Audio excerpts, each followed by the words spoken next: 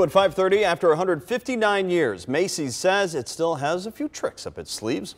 It's finding new ways to lure you into its stores. The new concepts appear to be working, and Cincinnati is in the middle of testing for these new concepts. But the real test is the upcoming holiday season. That's right. Investors want proof that these new in-store ideas are actually working. 9 on Your Side business reporter Dan Monk explains. Susan Deister has yet to try any of Macy's newest retail concepts, but she is interested.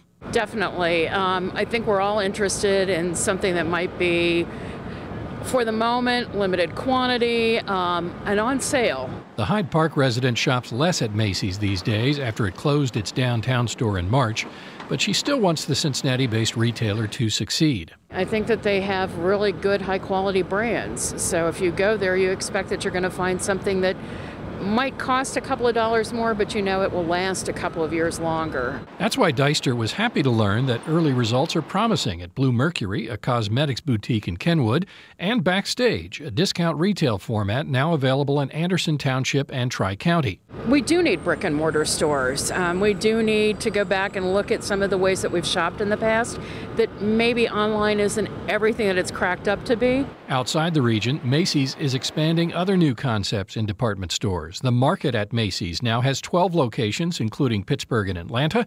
It offers smaller brands a chance to test their products inside Macy's stores. It's a little early, but thus far it's encouraging. Terry Kelly tracks Macy's growth for downtown-based Bartlett Wealth Management.